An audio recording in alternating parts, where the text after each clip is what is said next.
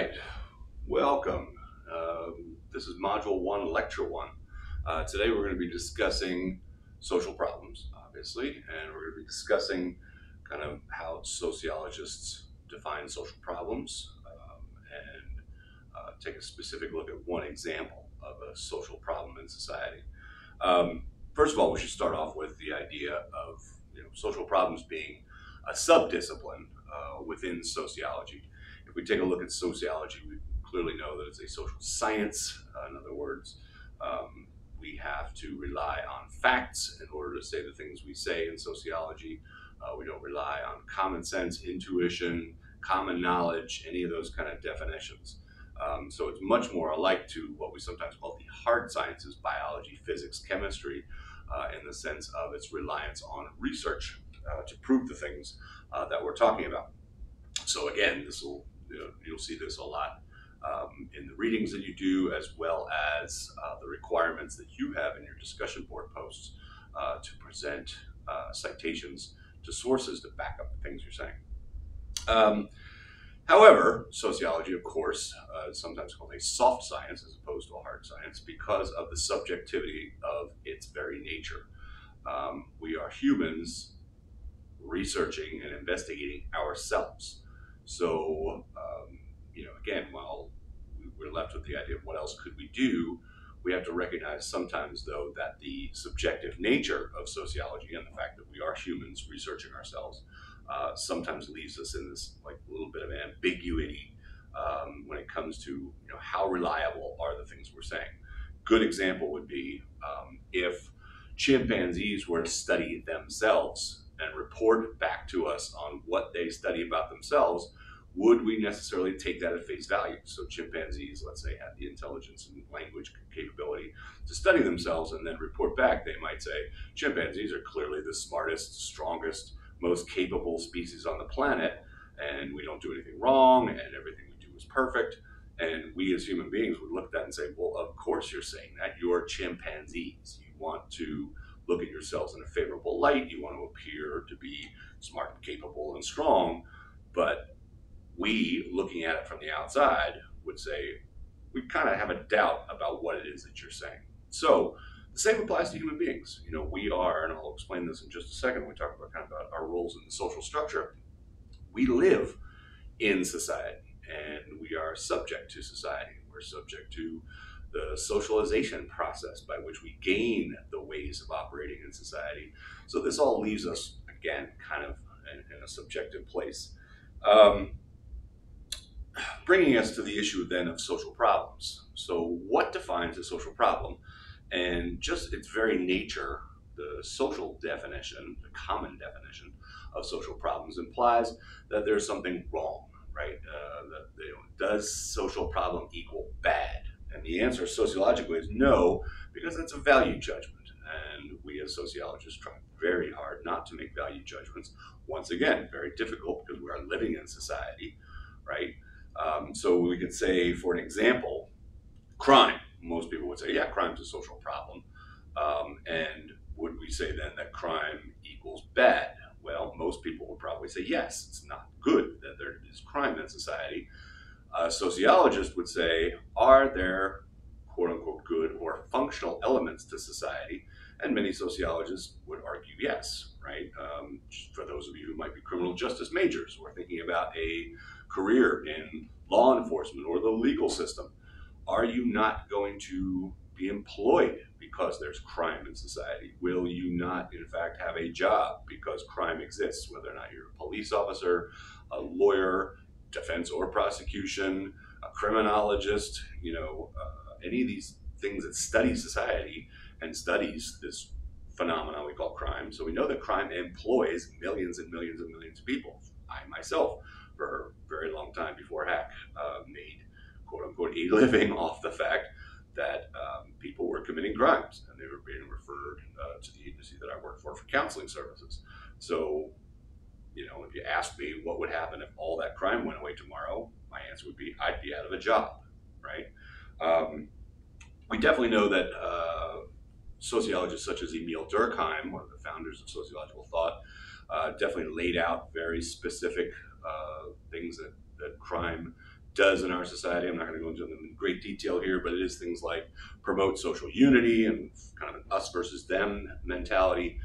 Provides us with the means of knowing what the rules of society are. Right? When we see people breaking laws, we sometimes then better understand and see the consequences for what those rules are. And also promote social change. Right? A lot of times, social change happens because people are breaking rules. The last example I can give you in this does crime equal bad debate might be the subject of, again, some fiction that we've all been familiar with, Godfather, Sopranos. This idea of, is organized crime bad? We would probably say yes when it comes to things like extortion and murder and all these other kind of things. But sociologically, we also look at the idea that for many immigrants, organized crime is a path to not only assimilation, but also sometimes success in a country. So, people engage in organized crime and become make profit from it, and can actually achieve social mobility, upward social mobility. So for all these reasons, we can make the argument that crime itself is not bad, right? It just is. It exists in society.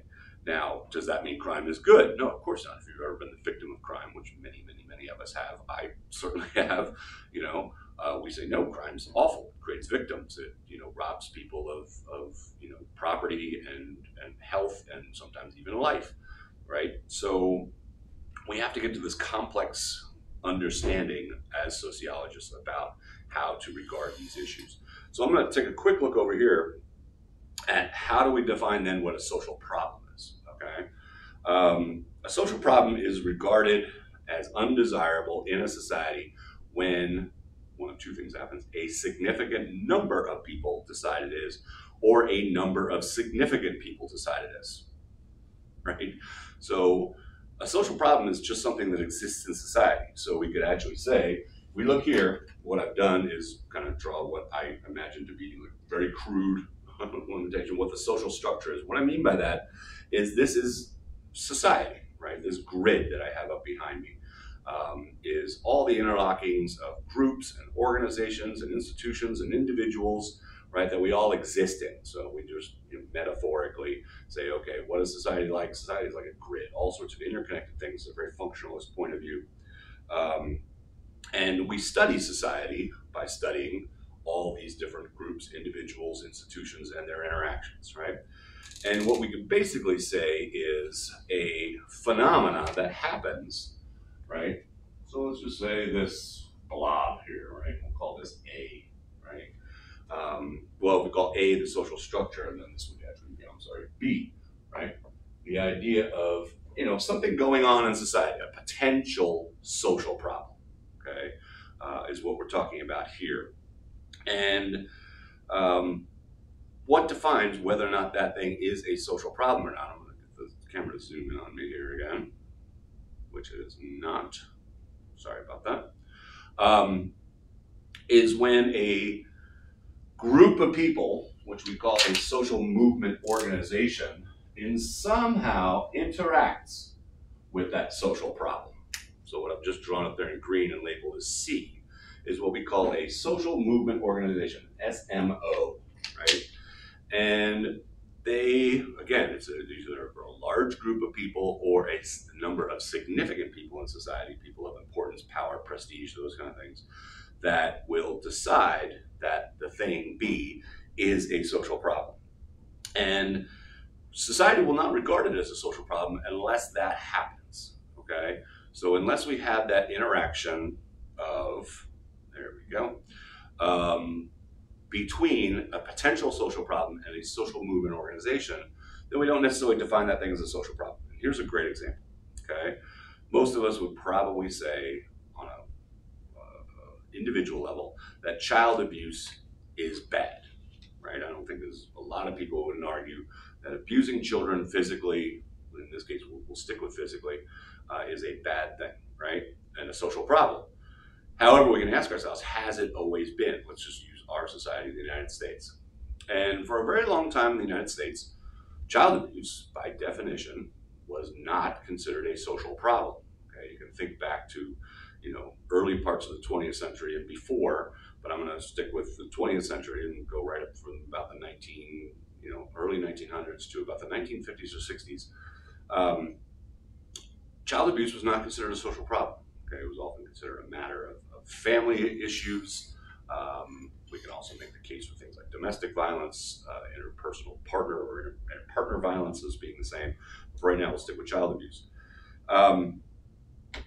In the 1950s, many children who might be brought to an emergency room with a broken arm, okay, I'll be very specific about this, the explanation given by parents or caretakers was he or she or they fell off their bike, right, or fell out of a tree, fell off a fence, whatever else it is. And I'm going to I've put pictures of this up in the module 1 so you can see this a little bit better. But if I'm holding up my very own wrist, right, when a bone is broken, we know there's 2 bones to the wrist, right, or the arm, lower part of the arm. What's called a distal fracture is near the wrist, and transverse, meaning across both bones, relatively in the same area. This is the type of fracture that is caused when someone falls, right? Adults skiing, whatever else it is, could do it this way. But for children, when they fall off a bike, fall out of a tree, fall off a fence, they'll break their wrist and it'll go across both bones, most of the time. A spiral fracture is when a bone is broken here and on the other bone over here, right? So you have one bone broken here and one bone broken there, okay? It's called a spiral fracture. And the reason most commonly for given or the cause of this type of fracture is by an arm being twisted, okay? And again, you can imagine a parent perhaps being violent with a child would probably grab a child by the arm, twist their arm, pull them, something like that, and the bone would break here and here, right? So what would happen is emergency room physicians, nurses, social workers would see children coming into emergency rooms with spiral fractures, right? And the explanation being given was he or she or they fell off their bike, okay? Didn't make sense. The explanation does not jive with the injury, okay? But for the most part, doctors, nurses, other professionals said, okay, parent, you know best, and we're going to set your child's arm and send the child home with you, okay? And very little reporting was done on suspected cases of child abuse. Basically, by the 1960s, physicians, police officers, social workers kind of said enough. What didn't happen overnight, it didn't happen any one person. We can't point to the day that this happened. But basically, enough people started saying, hey, there are too many injuries being done to children that aren't consistent with the medical facts, right, of what we know probably happened to these children.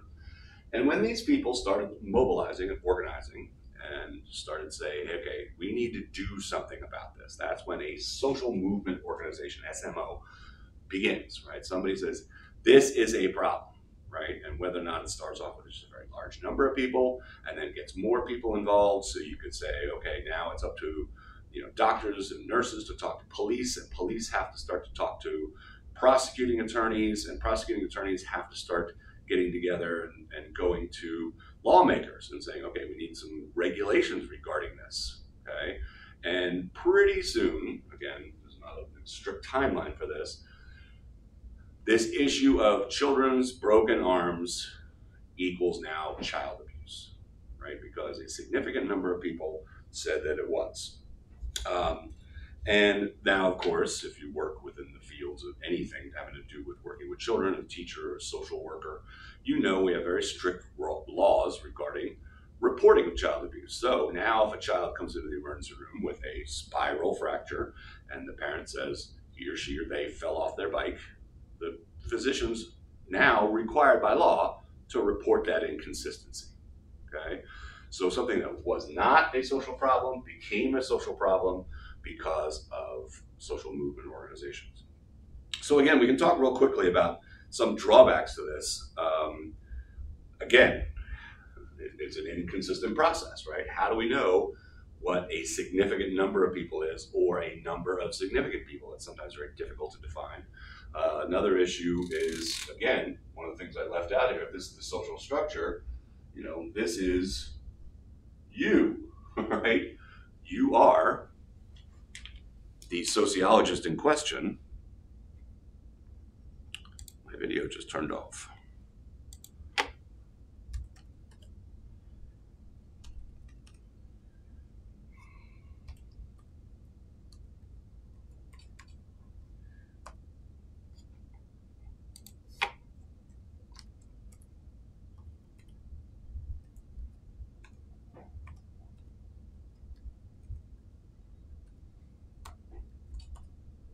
There we go. Sorry about that.